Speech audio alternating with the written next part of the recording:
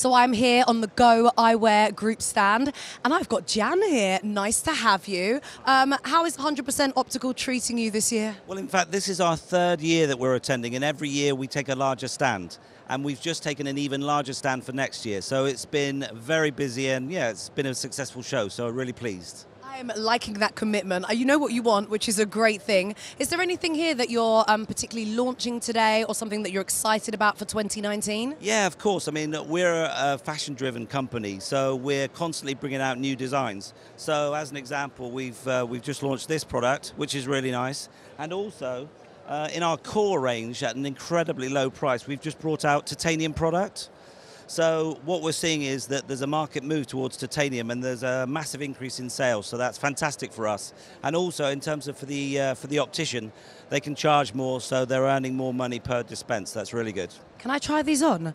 I can tell that you're into your fashion. Your specs are very nice too. Oh, thank you. You're very sweet. Oh, they're very light. I've basically got nothing on my face. I like this. You guys, how long has Go Eyewear Group been going? Are there brands that you have underneath your umbrella? Tell me a little bit about the company. Yeah, in fact, our biggest brand is Anna Hickman. So Anna Hickman is a Brazilian fashion model. So she used to work for Victoria's Secrets. She has her own line of makeup, of handbags, of shoes, etc. So that's our biggest selling brand, and most expensive. So it's really good for us. Actually heard that it's massive in South America, Brazil, all the rest of it. You like the supermodel look then? Well, in fact, she's got 6.5 million Twitter followers, but many people haven't heard of her in the UK. So we're a small company in the UK, but we're massive in the rest of Europe. So we're trying really hard to promote. And in fact, in the Optician magazine this week is the first time that we've had a full-page ad. So we're trying really hard to develop the market.